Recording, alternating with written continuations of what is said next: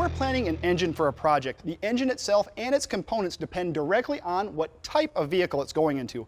For instance, a full-bore drag race engine will be quite different than a high-performance street or daily driven vehicle.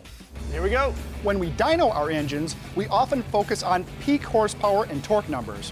These numbers are very useful for understanding how an engine will handle its chosen role. But it's just as important to look at the overall power band and operating range of the engine.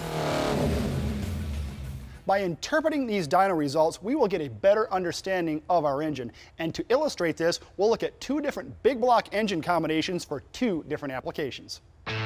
First, let's examine the engine from our Pro Street or No Street Nova. 588 cubic inches of big block Chevy. This is a purpose-built race engine with high compression, designed to operate in a very narrow range between 5,500 and 7,000 RPM.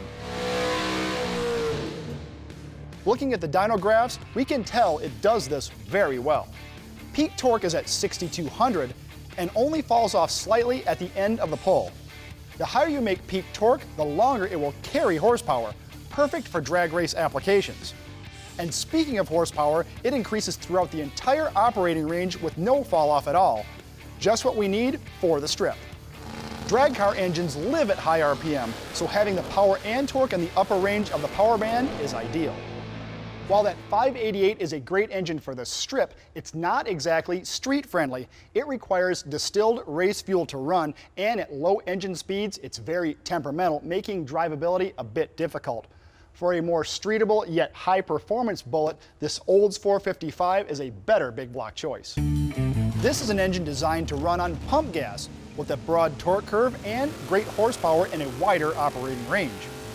Looking at its dyno graph, we can see that lower RPM torque is immediate, and although it drops off a little more in the upper end compared to the 588, it's still pulling hard all the way to 6,000 RPM.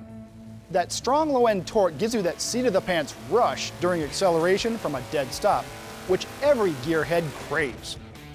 From 3,000 RPM, horsepower builds smoothly, with minimal fall-off at the very high end of the operating range.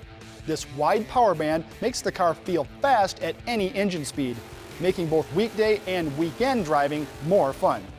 It's not just about peak horsepower and torque. Be honest with yourself on what your engine is supposed to do. You'll end up with a better bullet.